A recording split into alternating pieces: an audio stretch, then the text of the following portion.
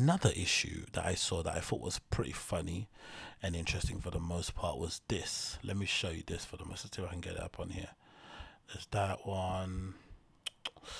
Where is it? Oh, I didn't load it in time, did I? Yes, I did. There we go. So, I don't know if some of you know, but this young lady went viral on the internet lately because she decided to out Adam Levine and the fact that she'd had an affair with this guy, right? And I'm sure most of you are aware of who flipping Adam Levine is, right? In terms of him being the lead singer of fucking Maroon 5. And essentially she decided to, blow up his spot and tell the world that she has been involved in a affair with him for a year or something, right, going on it. And it's been quite big news over on my side of the internet. And the funny thing about it has been all the debate that sort of transpired around it, right? Because for the most part, my initial reaction to it was that everybody involved in the story, with the exception of the wife, maybe you could include it in some respect, because there is an element of me that believes people, especially in relationships like that, are aware of what their partner is doing and usually have to decide, are you going to confront it or are you going to just ignore it and hope it goes away? And most people, unfortunately, because they're in love, decide to go for the latter and hope it goes away, and it doesn't. And obviously the more public it gets, the more hard it gets to pull away because loads of conflicting issues at hand, blah blah blah blah. So everybody's kind of semi at fault, but for the most part, the two people who are definitely at fault is the mistress and obviously Adam Levine for stepping out in his marriage, and obviously for the girl for baiting up the spot and not doing it even in like a way of like, hey, I'm alerting people of this being an abuser or whatever it may be. It just seemed like an opportunity to basically get some clout, boost her following, boost her notoriety, and essentially get herself in headlines, which has obviously worked for the most part. But the other side of the story, which is quite interesting, is the fact that Adam Levine is married to this girl whose name is Bahati Prinsolo. Is it Prinslow? Prinslow? How do you pronounce that? I think it's Behati Prinslow, right? Behati Prinslow, who also happens to be a Victoria's Secrets model, right? So people are just basically getting around to the idea that when it comes to cheating, especially when it comes to cheating in marriages, it's really less so of an issue of the fact of the person being attractive or not attractive, and more so to do with the issue of the person having options or not. And this is kind of the unfair and kind of real life situations that kind of transpire around this whole issue. So as you can see, there's the wife there, obviously, modeling Victoria's Secrets. You would kind of consider her to be one of the, top 1% women in the world in terms of looks and body and all that sort of stuff. So people are kind of shocked, like, how the hell could she cheat on someone like that, right? With just a regular run-of-the-mill Instagram model. And I'm going to maybe expound on that a little bit more, but let's kind of play the clip of the lady herself basically exposing the whole situation, which went viral, of course, over the last couple of days. So here she is on Twitter, or no, it's on TikTok actually, making this announcement, but it was shared everywhere. And her name is Sumner Stroff. I'm just gonna rip the Band-Aid off because I've retaken this like 10 times now. Essentially, I was having an affair with a man who's married to a Victoria's Secret model. At the time, I was young, I was naive, and quite frankly, I feel exploited. I wasn't in the scene. Boo. First red flag for me. Attributing you hooking up with a married dude for like more than a year and calling it exploitation is manipulation and flipping, changing the narrative to suit your cause to the nth degree. You knew what you were doing. You're just as much to blame as he is. Let's not try to make this out to be he was somehow, he somehow had you in some kind of captivity. He held you against your will. He didn't. Like I am now. So I was definitely very easily manipulated. Maroon 5 is practically... You know what the funny thing is about that easy manipulation thing? On one hand, people like this will be like, hey, I'm a girl boss. I do my own thing. No man can tell me to do this. I run my own clock or whatever. But on the other side, you want to cry victim. And I've always said you can't have two. You can't have both, sorry. You can't be the flipping girl boss and also be the victim. You have to choose one or the other. But obviously in this case, because you want to, curry favor from the public and make it seem as if you are a victim, the best way to do it is to paint the narrative in that way. So it obviously makes you look like one. Elevator music at this point, so I'm sure you know who Adam Levine is. So now she's showing the screenshot of her texting with Adam Levine via Instagram DMs. The interesting thing about this too, that you see quite often when it comes to people who cheat, especially high profile people, a lot of it seems to happen on social media. You rarely see text chains of people DMing or messaging each other on like WhatsApp or iMessage or SMS. It's usually always through Instagram DMs. I wonder what that's, well, I guess the reason why is because there's probably the person you probably want to cheat on with is definitely going to be on Instagram, right? There's more options to choose from, but it's funny that it always seems to happen on Instagram DM. So you can just imagine the amount of damage or carnage somebody could do if they have managed to find a way to hack Instagram DMs in the back end and go through loads of notable celebrities DMs and see what going on in there, because there's a lot of fuck shit happening in those DMs. But this DM is from Adam Levine, and the girl, Adam Levine, says in the screenshot, "It's truly unreal how fucking hot you are." Like, it blows my mind. Pure horny conversations. She replies back saying, "I mean, I think the same. Seeing you in person, I was like, I'm fucked." And he says, "You are 50 times hotter in person," to the girl, "and so am I. Ha ha ha." And with the laughing, crying, laughing emojis, which obviously usually when you do laughing, crying emojis, you're usually trying to not make it seem like you're being too up your own ass. It's kind of a weird defense mechanism to not make you sound too crazy. But the fact that Adam Levine thinks he's 50 times hotter in real life says a lot about him, right? He's like an adult fuckboy, isn't it? How old is Adam Levine age-wise? Is he like 50? Adam Levine age. He must be 50, right? Or is he? Oh, he's 43 years old.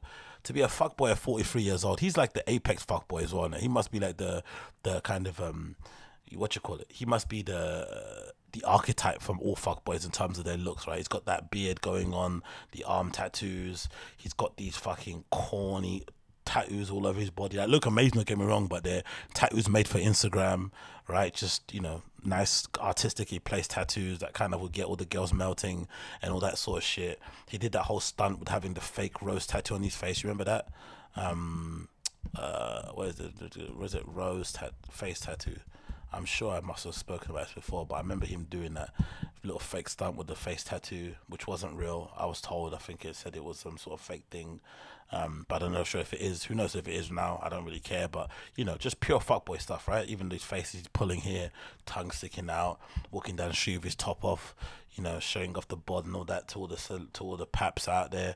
Pure cringy fuckboy shit that, you know, if anything, any girl should have their red flag sort of like, you know, waving in the air if you see it. And it continues. But Adam and I were seeing each other for about a year. After I stopped talking to him over, you know, a period of months, this is how he came back into my life. Notice, came back into my life, not I didn't, you know. So you definitely gave him some action still. It's kind of gross to see a notification from daddy, the family, and then see Adam Levine trying to creep in the comments. Horrendous. He said, "Okay, serious question. I'm having another baby, and if it's a boy, I really want to name it Sumner." She's got a friend called Balin. That says a lot about the lady, isn't it? Balin, what kind of name is that? "You okay with that?" Dead serious. I was like, this is not even shock, the face she's pulling here. This is more so like she's basically sucking herself off in it. This is a weird kind of this is more about her as it is about exposing a serial cheater. This is basically what it is. This is my moment in the sun. Oh my god, you want to name your kid after me with my dumb name? It's like, no, you don't. And then look, also, like, I don't know. Let's just continue. Like, I'm in hell. Like, I have to be in hell at this point. I mean, my morals were unknowingly compromised. I was completely... Look at that phrase. My morals were unknowingly compromised. That's a new one, isn't it? That's a new way to kind of avoid all accountability. My morals were unknowingly compromised. After 1 year, fair enough if it was a one night hookup, or if it was like a series of drunken events where you don't really remember what happened and you feel like something untoward might happen, cool. But consistently meeting somebody for a year who you know has a wife and maybe some kids and shit, it is what it is, isn't it? You both were involved in the situation. Just admit your fault, say you're sorry, say it was an embarrassing part of your history. It's something that you kind of had in your chest that you had to let go, and you had to kind of let it out there and keep it moving. But, you know, those phrases are fucking nuts, man. Absolutely nuts. Manipulated. I wanted to handle this privately. I never wanted to come forward because... Yeah, right. Obviously, I know the implications that come with doing what I do. what implications? You're an Instagram model. No one gives a fuck that you fucked Adam Levine. If anything, it will probably increase your bookings, right? Do you know what I mean? Because you're more well known, and those brands just want to get their product in front of people who are captive and engaged, and people are going to be engaged in you for the next couple of days, and then the story will obviously kind of die. It's already dying now at the moment, but this idea that you're kind of get blackballed from the industry because you expose Adam Levine for being a cheat is ridiculous. No, you won't. Making money the way I do and being an Instagram model. So being tied to a story like this, it's like, I know the stereotypes. I had sent... What? That you're a thought? It is what it is, isn't it? Really, there's no stereotypes. It just is what it is. Your actions are your actions are basically a way to kind of describe you as a person, and you did something reprehensible. It is what it is, isn't it? I'm not here to judge, but you know, what else can you be? You're not a flipping astrophysicist, that's for sure. I'd sent some screenshots recklessly to a few friends I thought I trusted, and one of them had attempted to sell to a tabloid. Of course. So here I am. But anyway, in general, the whole point of this whole thing that I wanted to basically talk about was the fact that I think for some reason, I'm not too sure why it is, but there seems to be a real big misconception when it comes to flipping men, high profile men, cheating on their partners for the most part, right? And I think a lot of it comes down to this weird idea that, you know, if the person is hot or is attractive anyway, why would you step out and go do other things? People, especially women, can't kind of get it through their heads that for the most part, when it comes to high profile dudes, less so to do with good looking guys, but I think when it comes to high profile dudes in general, the fact that they have options, most guys who just explore them anyway. I think the guys who don't have the options maybe find it easier to be in a committed relationship, but those who have options and who have opportunities to kind of step out usually will take them, especially when they're presented in a way that just makes it easy. You know, you're out in an event, you travel a lot, maybe somebody slides into your DMs, you don't have to make the first move. Most guys, especially if they're flipping, you know, artists and, you know, already have a bit of an ego and see somebody basically, you know, hyping them up or making them feel special, will definitely kind of, you know, try to dip their toes in that situation and get involved for the most part. And that's the unfair situation about it. It's less so to do with like what the person that you're married with did, and it's more so to do with the option that you have available as a dude for the most part. With women, maybe it's a bit more complex. Maybe, you know, there's a element of emotional cheating, all that sort of stuff that's not really physical and stuff that can happen, whatever it may be, mental stuff, I don't know. But for men, for the most part, especially if you're a guy that's high profile, let's forget good looking, forget your looks and anything, just in terms of somebody that's got a notoriety behind you, you just have more options to do it, so you take advantage of. Most regular dudes don't have the options, so you don't even have the options to do it in the first place. You just get kind of given what you take what you're given, and just you're happy enough that somebody's willing to kind of allow you to basically get in between those legs, you know what I mean? But this just, you know, it just is the nature of the business. And I think the unfortunate part of it, if you are a partner of somebody like an Adam Levine, you kind of have to come to a realization that most likely your partner's going to cheat, and you have to decide, you know, what your stance will be if that news does happen. Are you going to be somebody that takes a stand and decides to split with him?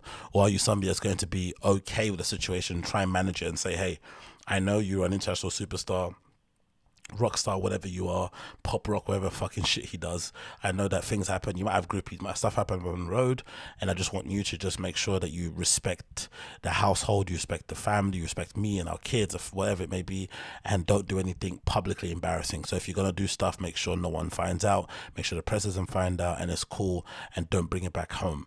And that's probably it. That's what you have to decide. Either you're going to stand against it, or you're gonna make it work. But this idea that it's never gonna happen is really naive, because now we're seeing, doesn't matter what the actual wife looks like, and again, she's extremely attractive by conventional standards, you know, still, if you're a dude who has options, you will also cheat on this woman, which is really wild to think about it as a regular civilian guy, but it does happen on a regular basis. You know what I mean? I think most men out there, or most women, should have had their eyes open when the whole Beyonce and Jay-Z story happened, because for the most part, a lot of women out there would consider Jay-Z to be quite ugly, right, in terms of his physical attributes and whatnot.